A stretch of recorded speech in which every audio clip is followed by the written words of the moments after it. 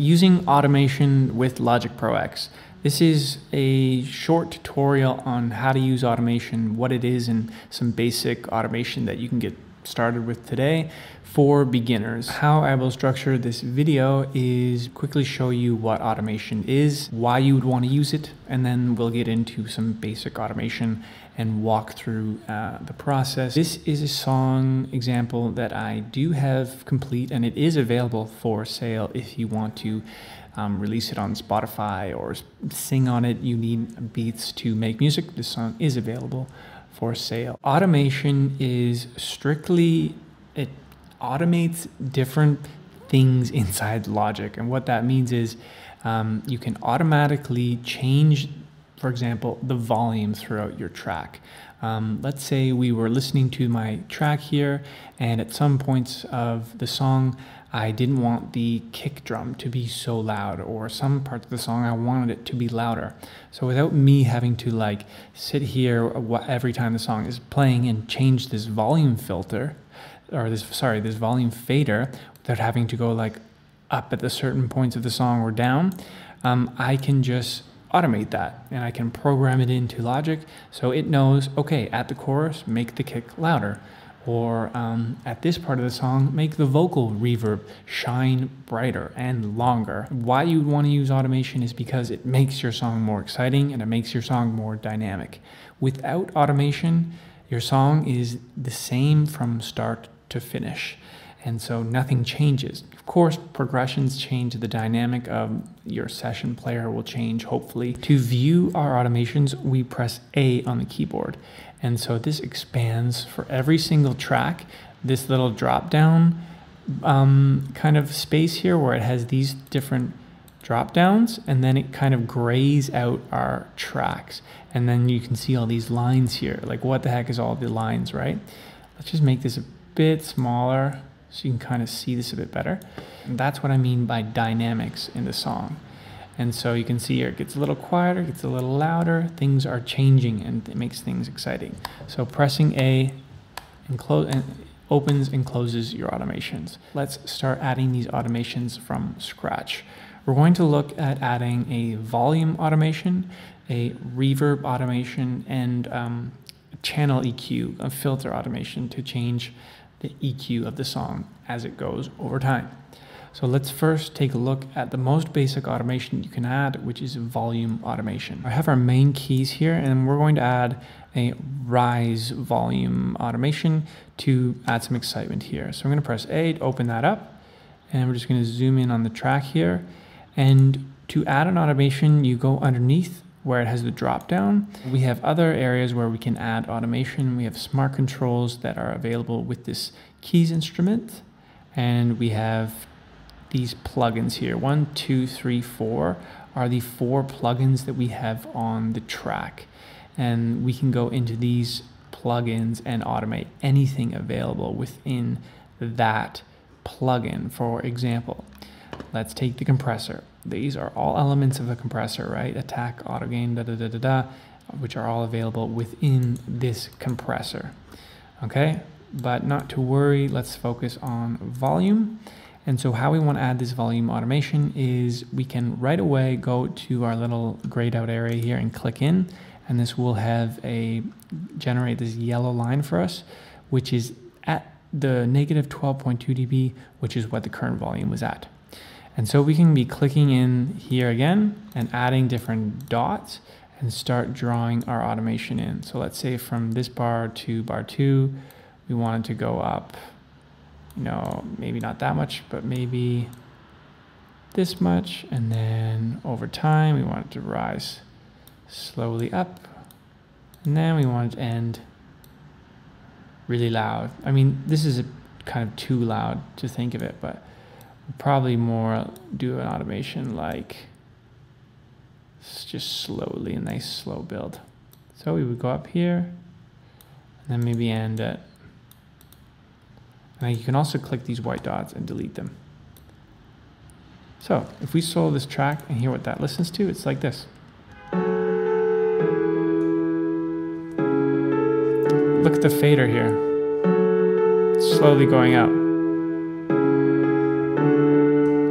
That's one way to add automation. You can go and kind of paint it as you will with the mouse.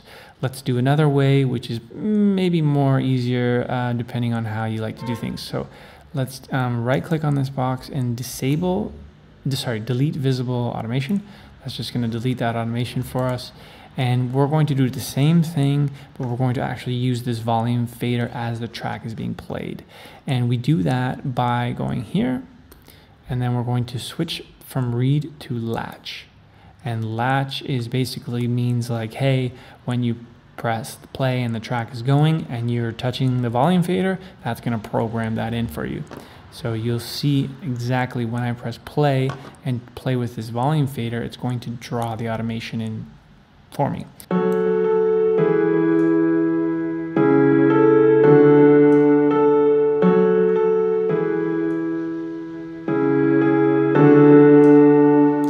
So you can see I kind of had a little fun there and kind of went down and then back up, and that's exactly what it did.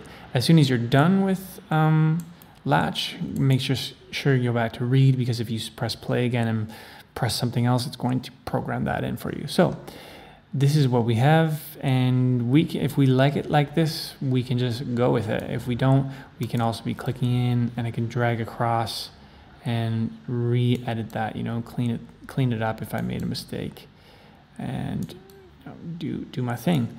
If you're just beginning with automation, don't worry about write. That overwrites everything that you've done. So not a smart thing to do unless you are a real pro, which you will be soon, I hope. And then touch is the same thing as latch, and I'll show you what that is because it can be valuable with volume automation. So let's delete this automation again. We'll go touch, and touch is the same thing with latch. So I'm gonna just use the volume fader here, and then as soon as I'm done, it's gonna go right back to where the volume started. And that is helpful because let's say you want your piano keys, these main keys here, you want it to be at -6, and then when the kind of first chorus drop happens or whatever, when the verse starts, you want it back at -6.6, and that's exactly what touch is going to do. So let's program this in.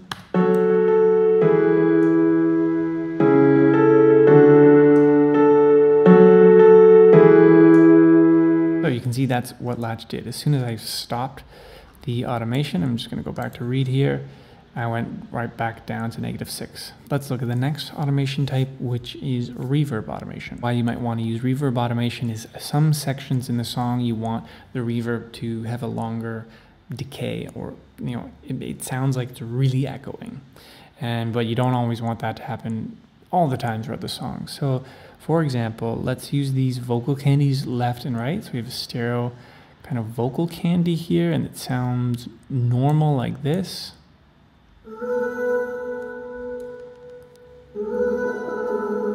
Let's say we want the first little one here to have normal reverb, but then we want the second one here to have a bigger reverb. So let's do this from scratch now and add a reverb so you can see how to do it from scratch. So we have our vocal candy here. Let's add a new send. Let's find an empty send, bus 14 to aux 12. And add a Space Designer reverb to get something really big here. Large outdoor spaces, soccer field, a massive reverb. Okay, X that. Go to our drop down here, and we'll our sends are under main, and you can see our 5 sends here. 1, 2, 3, 4, 5. Those are the same. Those are what these are. 1, 2, 3, 4, 5 down here. Those are 5 sends. So we have our last send, our 5th send, going to aux 12, which would be main, send 5, aux 12. We have absolute. So now we have our automation loaded into the thing we want to automate, which is our huge soccer field Space Designer. So we can always be going in and clicking in here and then drawing it in to what we want. And sometimes that is great if you know exactly the levels you want, but that also can be difficult sometimes because you don't really know what you're doing. So let's do it as we hear the song, and we'll play with the knobs. So let's refresh this by doing delete visible automation, making sure we're at the beginning, because we're going to go now We're gonna go latch, and then we're going to play with this bus send. As the track goes, we're gonna pop that up and then come down with it. So let's press play.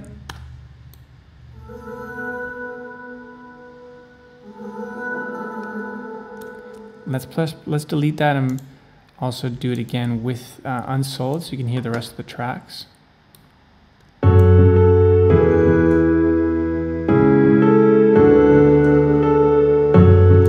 right, so that might be cool, right? The last type of automation I want to show you that can be good for beginners would be like a filter channel EQ automation. And a very popular one that you hear a lot is when like the sound kind of rises up and sounds like it's underwater and then comes above the surface.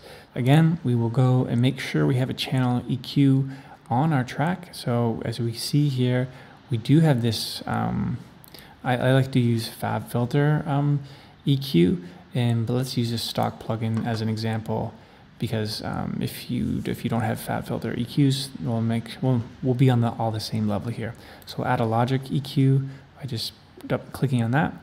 We'll bring up this EQ box, and we will go now to our drop-down automation under where it says volume, and we will look for our plugin EQ, and then we are going to look for, we're going to do a low cut frequency. And so that's going to be like the underwater sound. We want to make sure in order to do the low cut frequency on our channel EQ plugin window here, that the low cut is clicked on.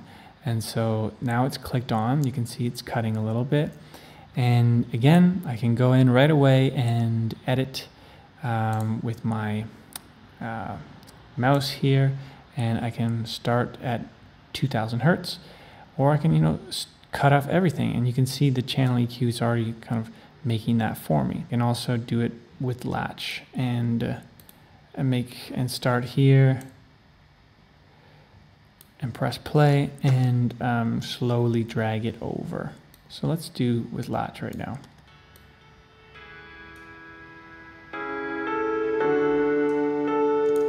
Let's get a little more space. I had the loop on here. Let's go to bar 5 here and do a longer automation. So let me just delete that automation and go to my low cut frequency. Here we go. See, you see what the problem was there. I was on latch still, and I was like fooling around with things. So delete that automation, press enter to go get my playhead back to 1, and now we will press play and start.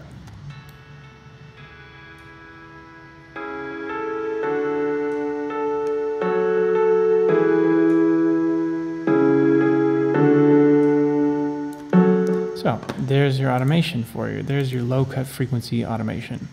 And it's drawn it in, and then go ahead and edit that if you'd like. Let me know in a comment if you are struggling with automation. I'll answer them all. And please feel free to subscribe if you'd like some more Logic tutorial videos. Hope to see you in the next one.